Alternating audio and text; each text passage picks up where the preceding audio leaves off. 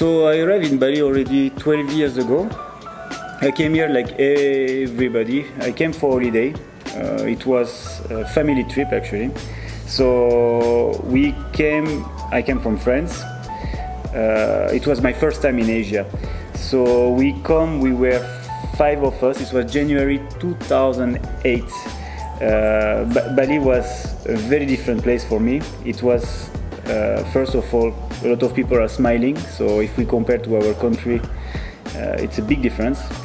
And to be honest, the first time I arrived, as soon as we land, I really fell in love with the place.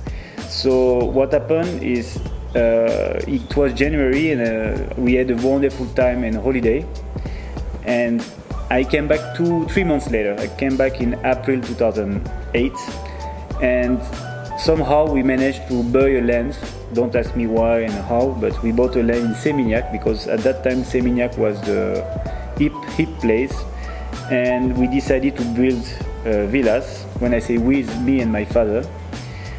And 2-3 years later, 11 villas already finished. I managed to be quite successful in this field. And by mistake, I opened a restaurant. It didn't work. So 2013, 2014, I moved back to this real estate field.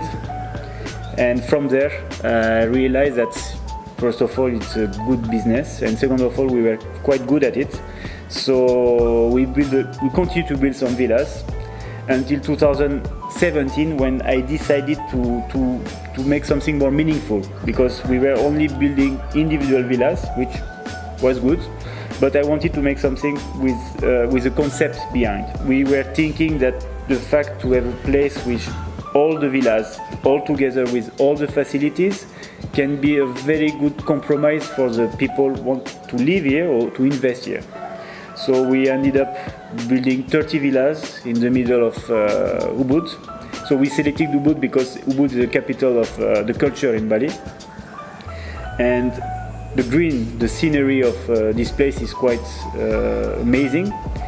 And we ended up creating villas and facilities as a restaurant, a pool club, a spa, completely integrated in the nature.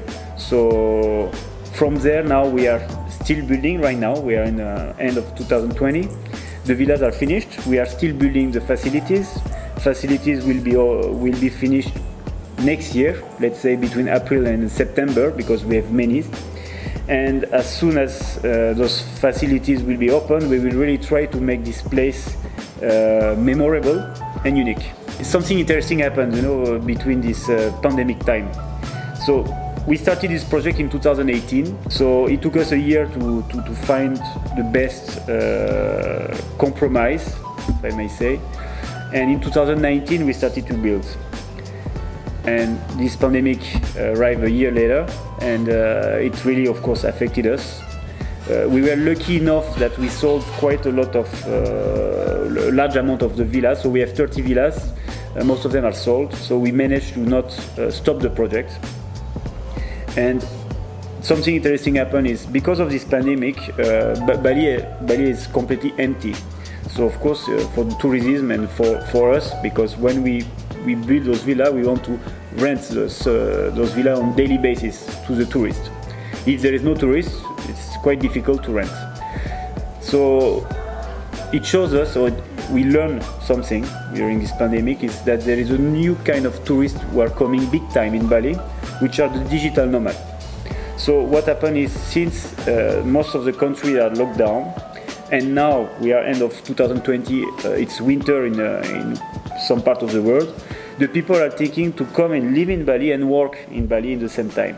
So we realized that this kind of environment, those villas in the nature, fully serviced, is a perfect match for those people who are coming from Europe or America and wants to come and live in a place where it's safe, where they can work and where everything is available. So now we are really focusing beside the tourism, because the tourism will take some time to come back, we all know this. So now we really take this opportunity to bring those digital nomads from everywhere all around the world to our place. The concept is a villa fully serviced. What does it mean? It means that you have many hotels all around the world. You have also so villas, what's so-called service villa. But in Ubud, for instance, we are the only place working as an hotel, but you are staying in a villas. So what does it mean at the end is, for a similar price, for the price of a hotel room that you can get somewhere else in Ubud, a very nice hotel, you will pay the same amount of money and stay in in a villa fully serviced.